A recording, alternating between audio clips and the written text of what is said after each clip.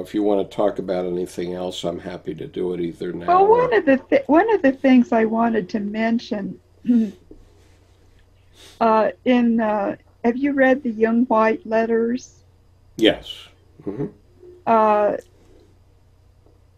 there is a place. Let's see, I've got his letter here.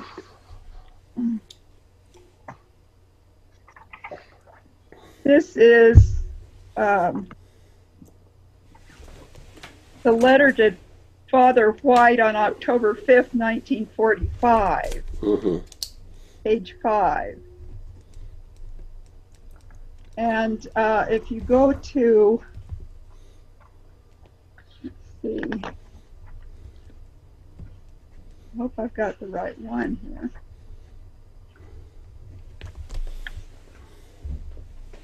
I'm not seeing what I'm looking for. Anyway, you will know this quote, I think.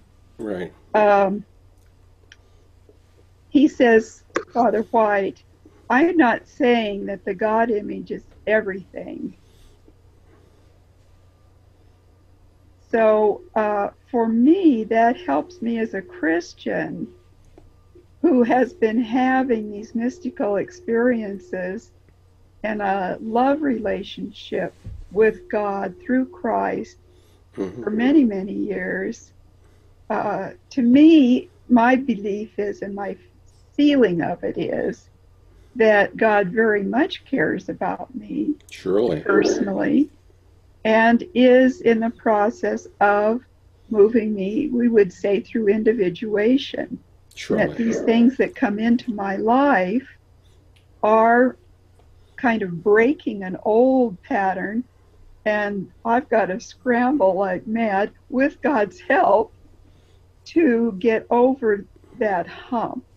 Right. Now, the problem I'm having now, I don't know whether I will get over the hump again because of health issues and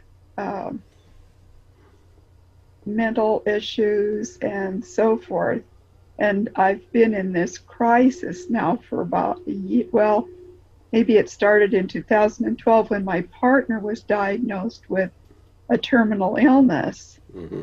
Um, and when he died, I just went into quite a descent Sure. into grief and have not been able to kind of get through that. So I've experienced a number of times where I just don't want to get out of bed. And this has gone on now for almost 2 years. Well, And I'm at a very low point now with needing help from family. I've seen counselors, but I know this is God's doing in a sense, and God is with me, and God but I is with don't, you in your lamentation about the loss of your but partner. because of my health issues, I don't know if this will be moving towards the end of my life. And I had a mystical experience recently where um, I was I was standing at the end of my life, leaving everything behind, everything I had ever known, and I had not yet entered into whatever is next. Uh, and it was terrifying. So I'm trying to digest that.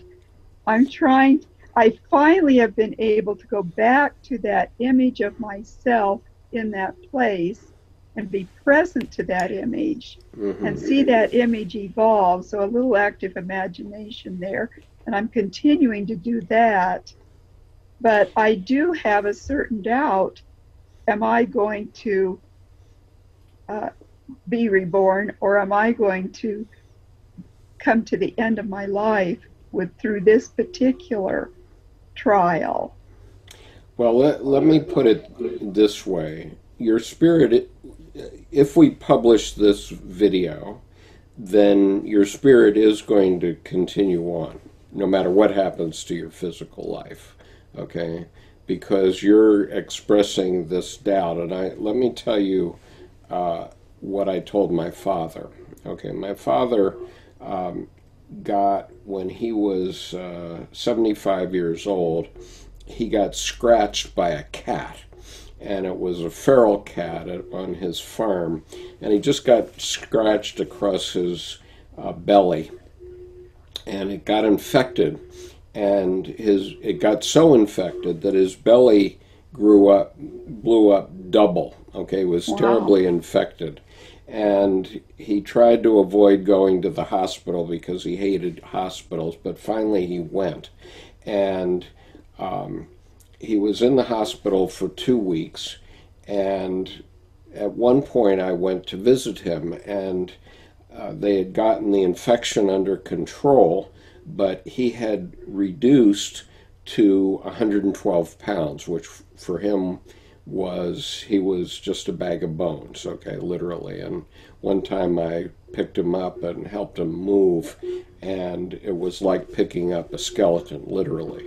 And so I'd gotten him comfortable again, and I looked down at him, and he had this very sad look on his face and this big grimace.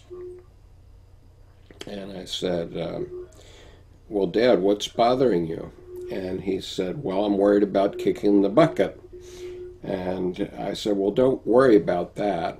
100 billion people have tried it, and we have no complaints. Yeah. Just worry about what you're going to do between now and then. And suddenly his demeanor just changed when I said that. You know, just think about what you're going to do between now and then.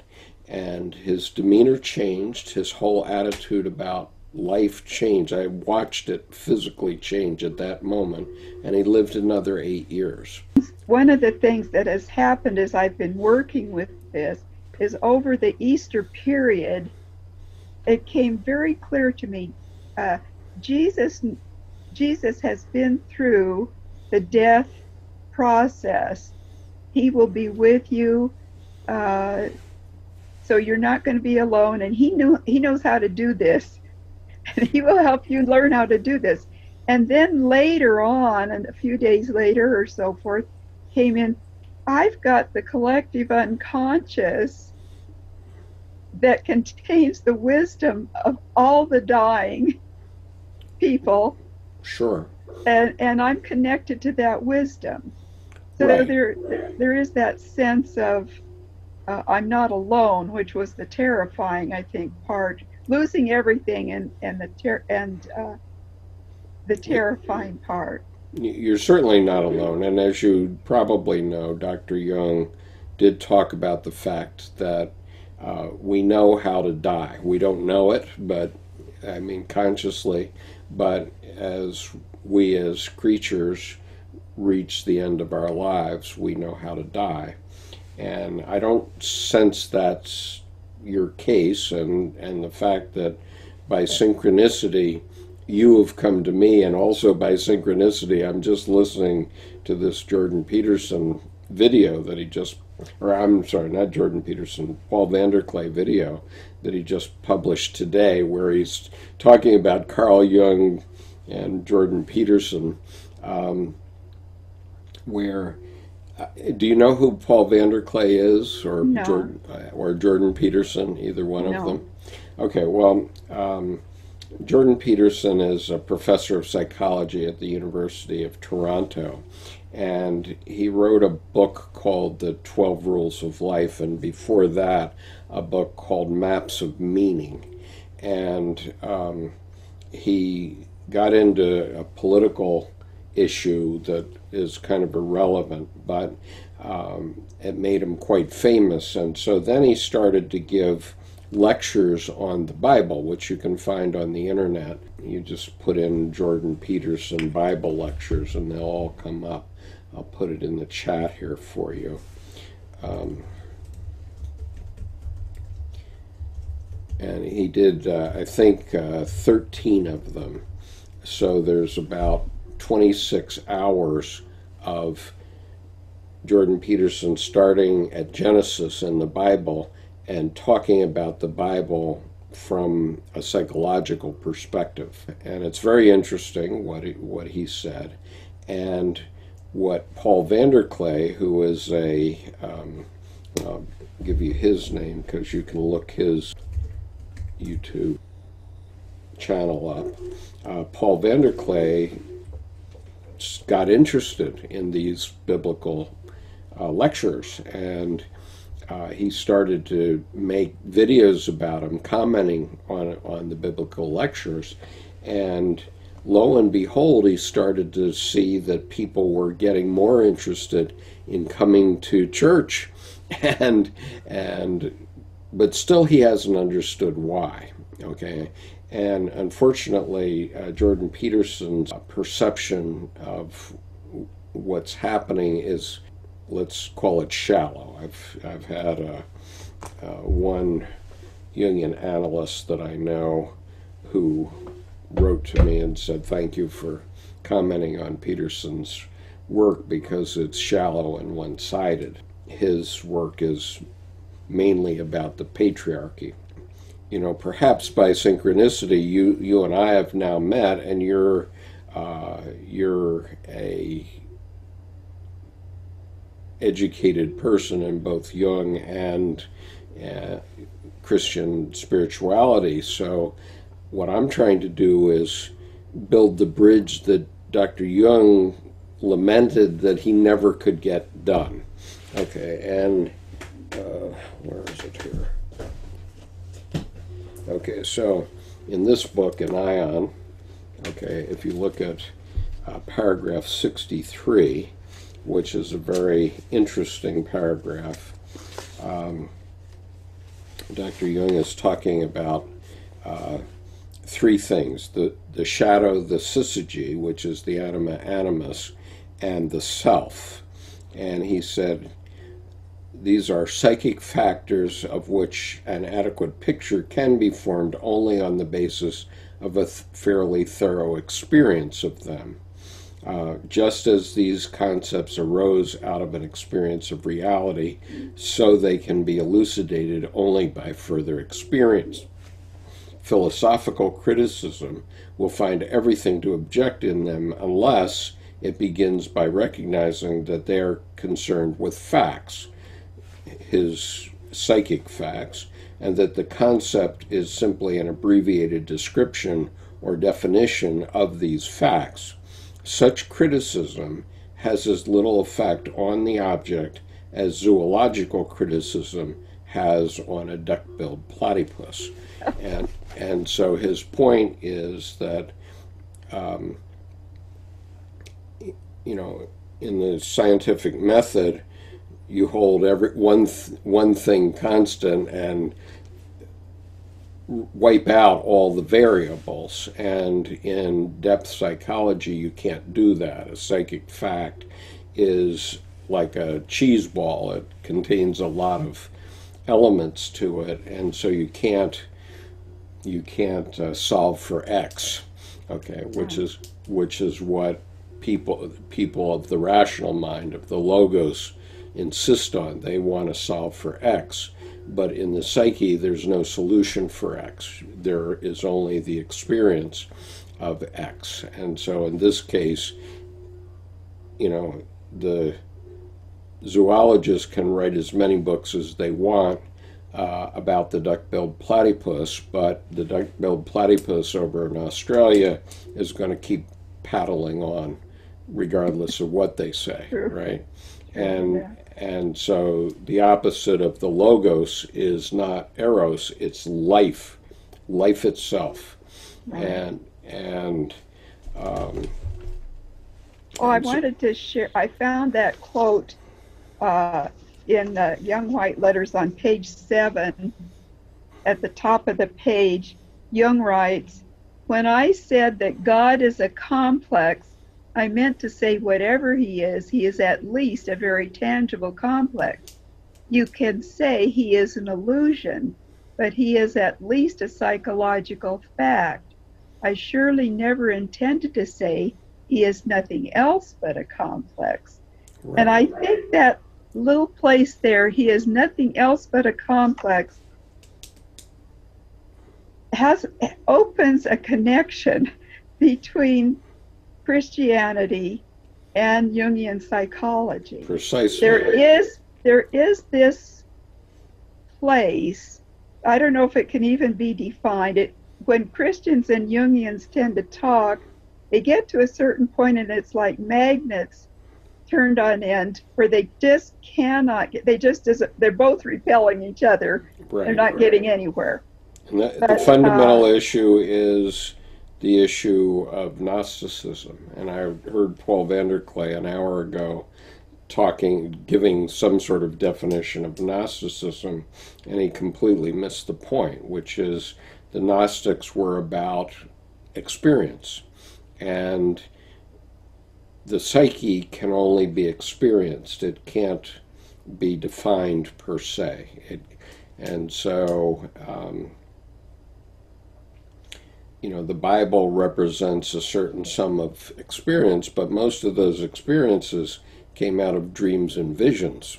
And so they came out of... Well, they were experiences. I mean, generally yes. What's written, they're writing down their experience of God, and that was their experience. Right. And so, Dr. Jung was asked, so do you believe in God? And he said, well, I can't really believe in something unless I know it, and I only know it by experience. And so he says, I really have no need to believe because I know. Right. And of course that statement is the one thing that everybody knows about Jung, that he made this mysterious statement about the fact that he knows, but it's about having a religious experience. And right. William James was writing about this at the end of the 19th century when he wrote his book called Varieties of Religious Experience. And so if somebody asks me whether I believe in God, I have to say I have no need to believe because I know. And when you're talking about you having mystical experiences, too. And so once you know that, then you can't go back. You never go back. And, in fact, I go to a Buddhist meditation group every week, once a week, with, believe it or not, 5 women psychologists. And we have a Tibetan Buddhist Lama who teaches us, and he's a monk, and he's teaching, well, in Buddhism we have the 8 of this and the 60 of that and so on, and so that's all logos again. And the point is, and he said this explicitly this noontime, that once you have the experience of enlightenment, you're never going to go back. You don't need these 60 things or 5 things or all these different enumerations of things. And I'm going to give you a couple of things here. Let me give you Encounters with the Greater Personality, first of all, which is a lecture by Edward Edinger, in which he talks about this very point. I'm going to put it on the chat. Are you seeing the chat?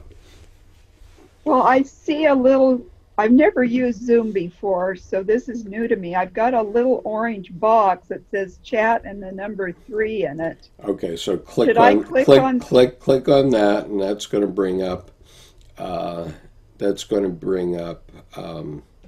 your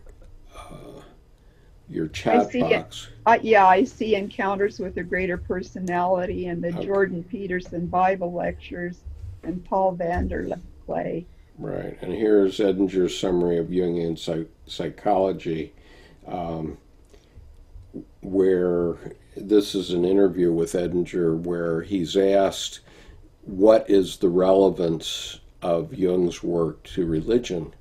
And unfortunately, that interview disappeared, but this second link is a part of that interview. And so he's asked, what is Jung's relevance to religion?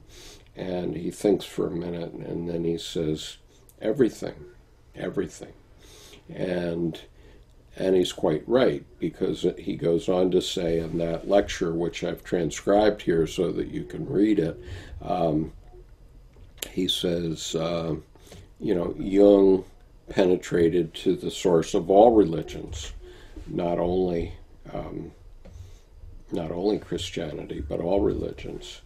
And so then there are the three Edinger items. Two of them are lectures, which are available online, and the third one is that interview with him where he's asked this question. And those are all transcripts. I personally transcribed all of those so that you could read them. You said you're going to join our advanced reading group, are you?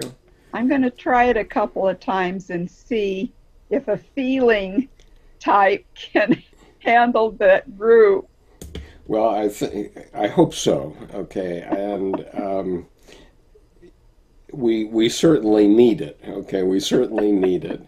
But these are all very knowledgeable people about Jungian psychology, basically, at different levels. But they're two gentlemen who are extremely knowledgeable, way more than me, and I have to admit that probably we're all thinking types, including Sophie, who is a French woman, but she's a software engineer, so she's probably more of a thinking type than a feeling type, I suppose. But and my feeling function gets very nervous about being in a group with T's. When I was in high school and taking physics, it was a small high school, and there were 6 boys, myself, and the male teacher, and they all gave me a Valentine, and it said to Snow White from the 7 Dwarfs. Well, they were right. But I know that if feeling is an inferior function, it's uncomfortable to have someone expressing themselves, and I'm a little afraid of rejection. Well, first of all, you're not going to be rejected, and let me point out to you something that you should already know, which is that Dr. Jung, all of his work, his entire oeuvre, comes from the feeling side. Okay, it doesn't come from the thinking side. And he said in the Red Book that he actually had to kill his thinking side. And you probably have read The Dream about killing Siegfried. And, no, I haven't read that. Okay, well, it's in Memories, Dreams, Reflections. It's also... Oh, well, then I've read it and forgotten. Right, and it's also in the Red Book, but basically what he realized was that this dream was about killing off his rational side so that he could do what he needed to do in his career. And he had loved all of his science and all of his rationalism all the way along, but from that time he knew that he had to work on the irrational side, the feeling side. And so all of his work is on the feeling side. So you can probably help us. I mean, you're probably more knowledgeable than most of us since you've been studying it a long while as well. So I'm sure you can make a great contribution. But what I want to emphasize to you is that the subject matter is on the feeling side, and so it's not a question.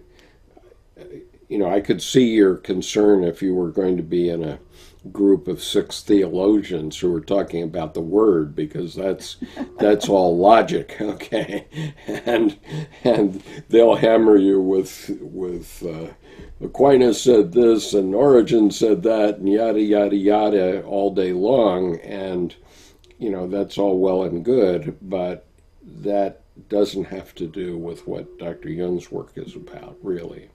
And that's the part that people haven't understood about his work. It's a problem that he had never, he lamented even in this paragraph. I didn't read it all to you.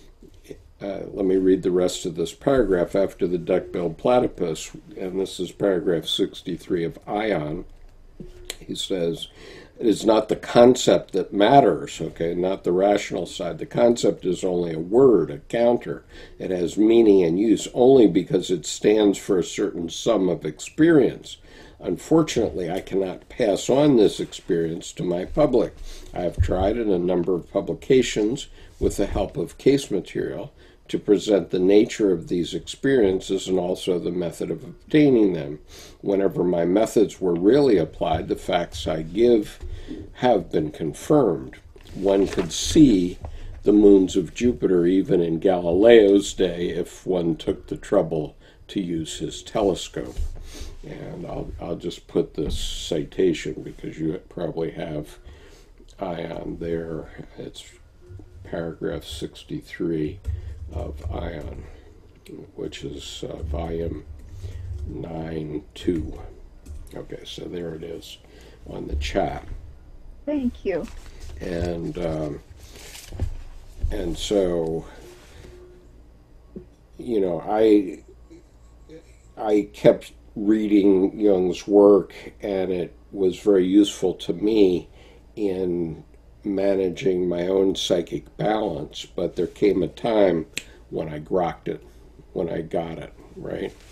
Do you understand? Was there anything that particularly helped you after a defeat, or after the ego defeat, after breaking your leg or losing your business? Or was there anything you read of his that was particularly helpful?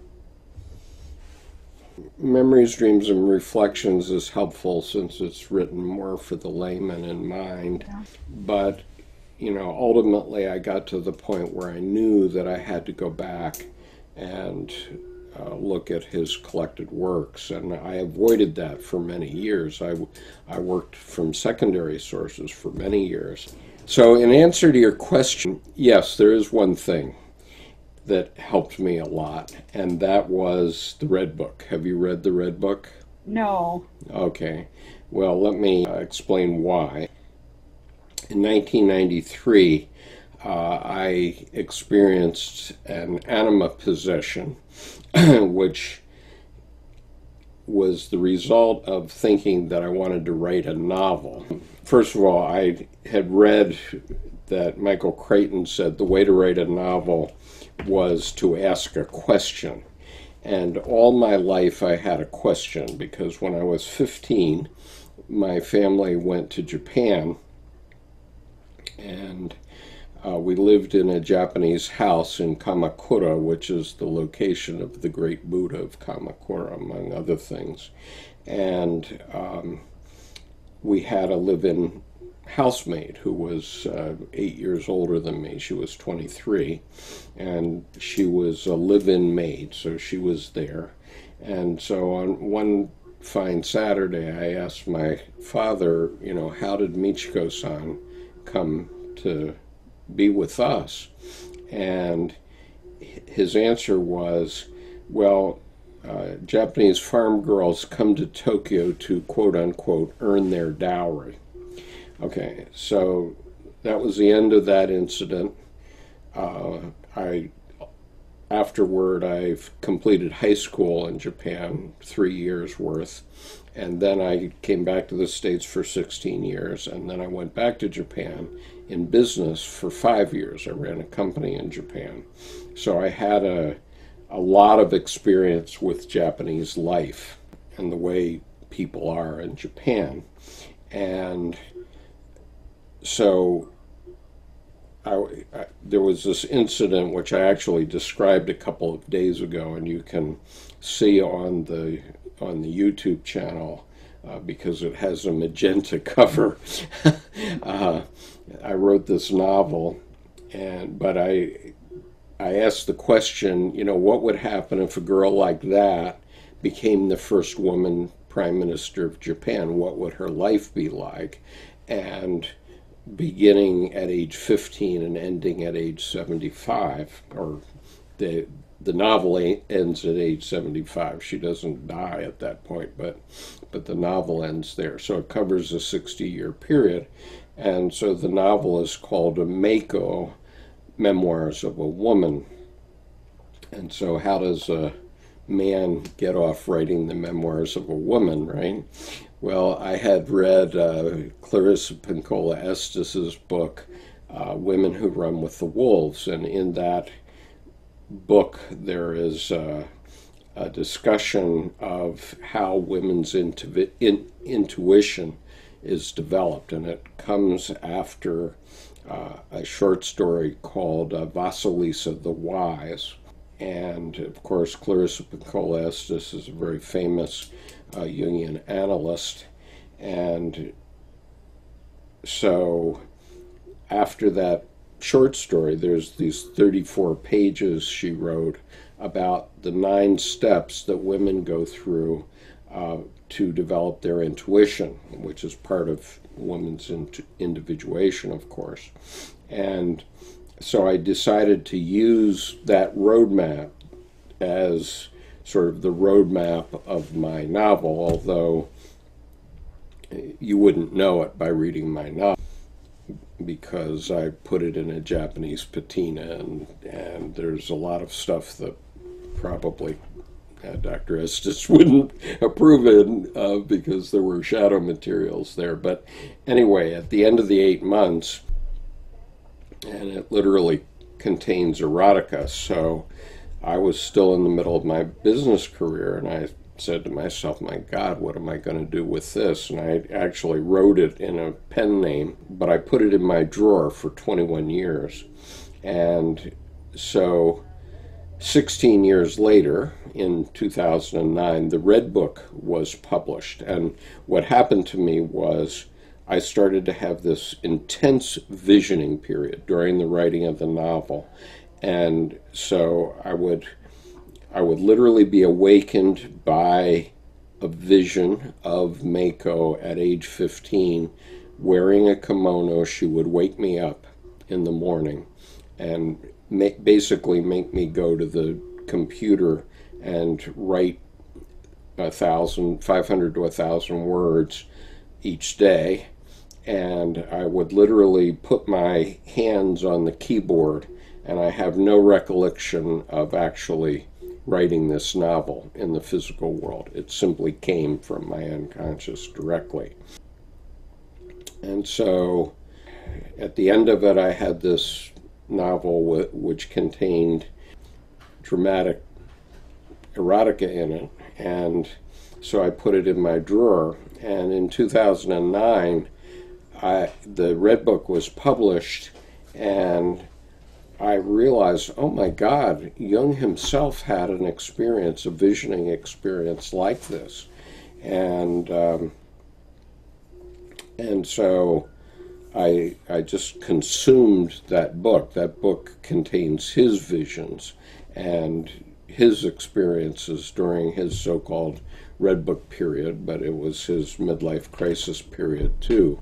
And I realized how profoundly the fact that his experience was analogous to my experience, that I had said, wow, I really have to get into this work now. And I had already started reading the collected works directly, but then I started to study it very seriously. And so, especially in the last 10 years, I've been studying his work. But, the Red Book... Do you think getting the Red Book without the pictures would be sufficient, or do you think the pictures are essential?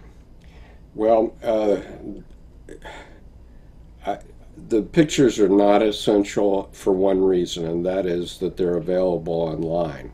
So you can Google Carl Jung Red Book photos or images, and all of them will come up online. Okay. And all of the key ones anyway. And so the interesting thing is, when Twitter was getting going, I heard of a woman that was tweeting out one tweet at a time verses of the Bible. And I said, wow, okay, so maybe I could tweet out the Red Book.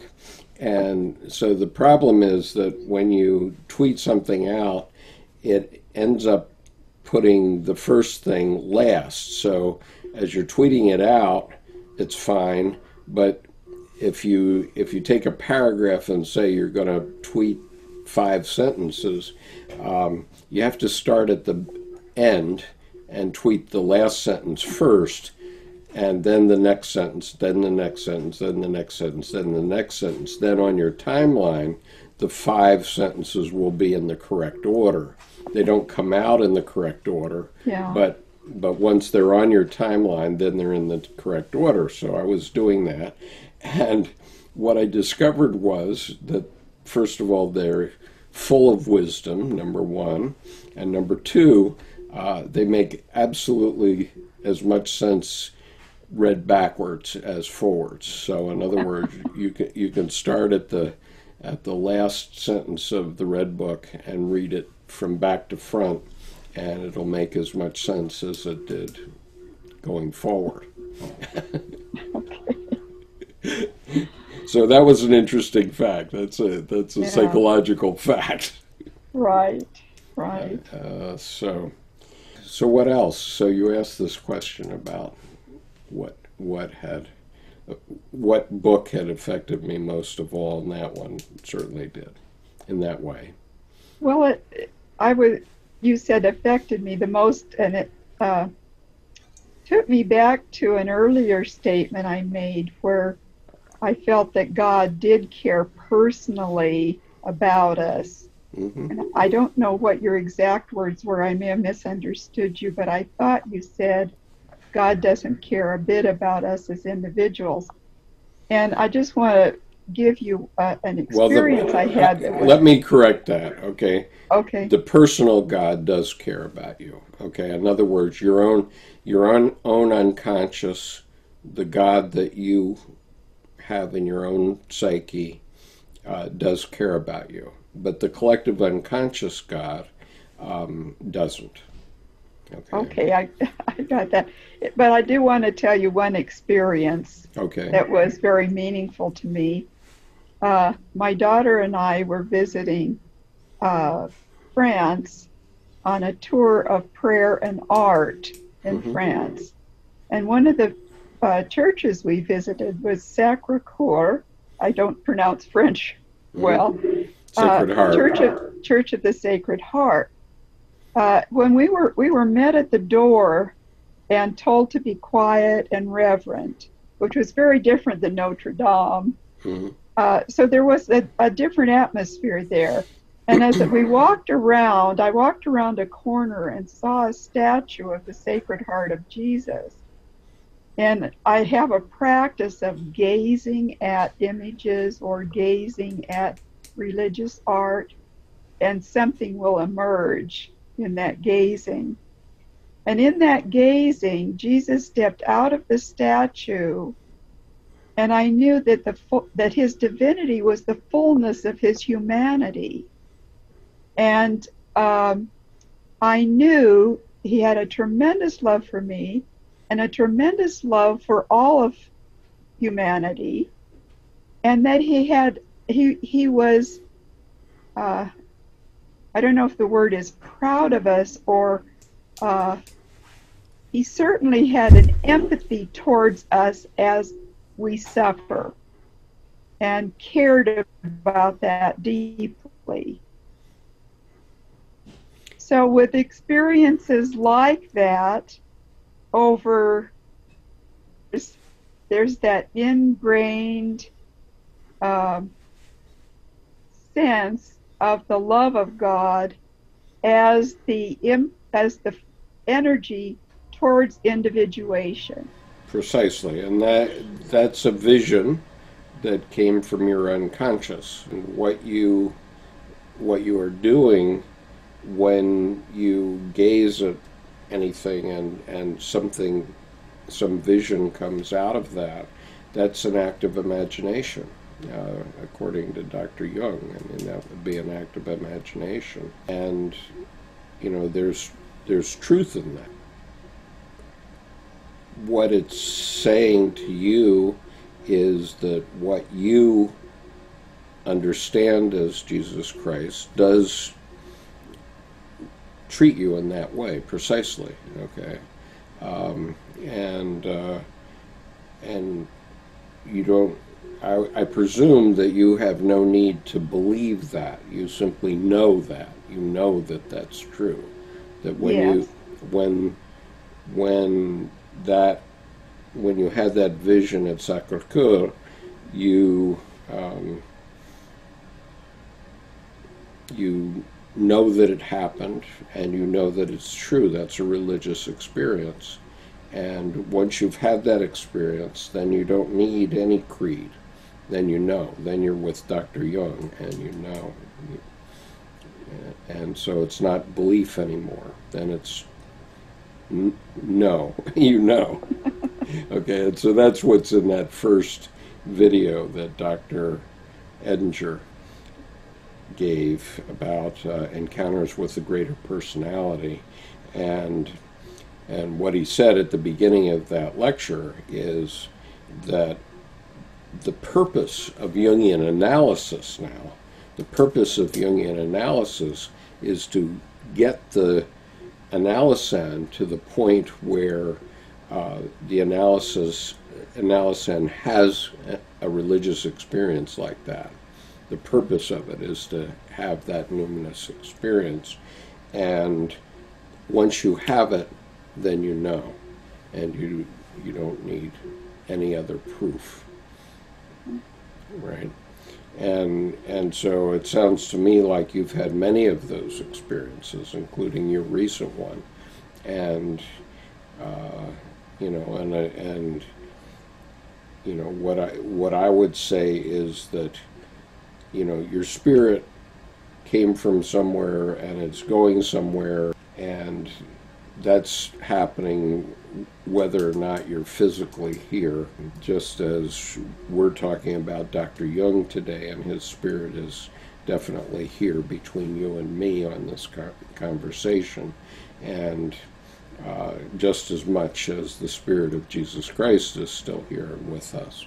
And so, and once you know that, you know, and you don't, there's no doubts about fear, okay? There's no such thing as the need to fear death, for example. I mean, Ernest Becker wrote a book called Denial of Death, and the premise of the book is that a lot of the things that we do is driven by our fear of death. But, you know, the Buddhists say, don't worry about death. I promise you you'll succeed with that. Right? And you know, the point is you know, once you're dead, you don't know you're dead, and it's only difficult for your family, so there's nothing to fear. The question is, how does your spirit live on? And, you know, it lives on in this video, and my spirit lives on in this video, and hopefully it'll be on YouTube for many years after both of us are long gone. But, you know, even if it doesn't, you've conveyed something of your spirit to me, I've conveyed something of mine to you, and so that spirit, as you interact with your family and I interact with my family, has an immortality as well. My point, ultimately, about Jungian psychology is to say that every religious statement is true, and that's true of all religions. And so what we need to do is reorient. So instead of talking about the differences between religions, we ought to figure out what's good about the other religions. Right. For example, in Islam, they pray 5 times a day, And, what could possibly be wrong with that? That's a good Right. thing. And Yeah.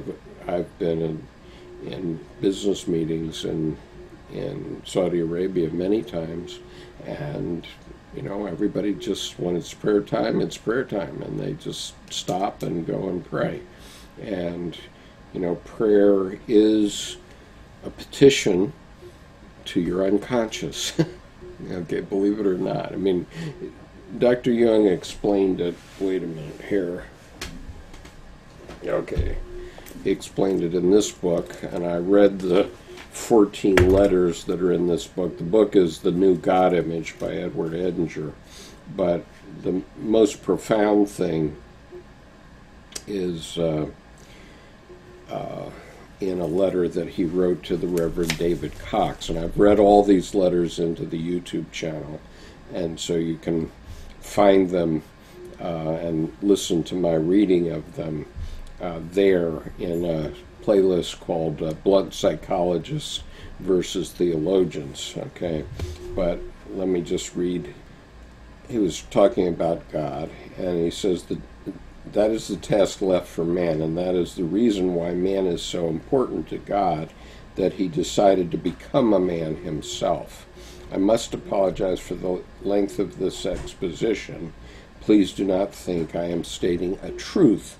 I am merely trying to present a hypothesis which might explain the bewildering conclusions resulting from the clash of traditional symbols and psychological experiences. I thought it best to put my cards on the table so you'd get a clear picture of my ideas. Although this sounds as if it were a sort of theological speculation, it is in reality modern man's perplexity expressed in symbolic terms. It is the problem I so often had to deal with in treating neuroses of intelligent patients. It can be expressed in a more scientific, psychological language. For instance, instead of using the term God, you say unconscious. Instead of Christ, self. Instead of incarnation, integration of the unconscious. Instead of salvation or redemption, individuation. Instead of crucifixion or sacrifice on the cross, realization of the four functions or of wholeness. I think it is no disadvantage to religious tradition if we can see how far it coincides with psychological experience. On the contrary, it seems to me a most welcome aid in understanding religious traditions. Okay, so that's why. What was the name of that book? The name of the book is The New God Image God. by Edward Edinger, a study in Jung's key letters concerning the evolution of the Western God image. And as I said, I've read all 14 of those letters, and what I was reading to you was his letter to the Reverend David Cox, and it was written on September 25th, 1957. So if you have Jung's letters, it might be in there. I'm not sure, because the Jungians hid a lot of this stuff. I mean, it was published, but half of these 14 letters are in volume 18 of the collected work, so you have to get pretty deep into Jungian psychology before you can find them. But fortunately, Edward Edinger pulled them out for us. So I want to thank you for your story about your father and suggesting to him he concentrate on what's happening now and what he wants to do until then. mhm. That was very special to me. Well, it's a very important idea, I think, and as I said when I said that to him, I mean, I thought he was going to die within the next day or two. He was so weak, and he was totally emaciated. He was down to basically skeletal size, and down to 112 pounds from a man who'd been in 170 or something like that. And when I said that to him, don't worry about that. We've got 100 billion people have tried it. no complaints, you know. Yeah. Yeah. Just work on what you're going to do between now and then. And Yeah. so I take that advice for myself as well, that in many ways, I'm driven by what I'm doing by myself. Okay, my God image is pushing me to do these interviews and to do this website or this YouTube channel, exactly because the God image within me is directing me to do it. And I think if we look at Dr. Jung's idea of synchronicity as it relates between you and me, the fact that you have found me and we're having this conversation, and we may have many more, is another example of the hand of God in Exactly. I believe that. in this world. And so what I'm trying to do is build this bridge between the logos and the rational side and life, literally life. It's logos versus life. I've stopped referring to it as logos versus eros, because eros has this this connotation of erotica, but the fact is, nothing that you see in this picture except me is alive. Okay. Right.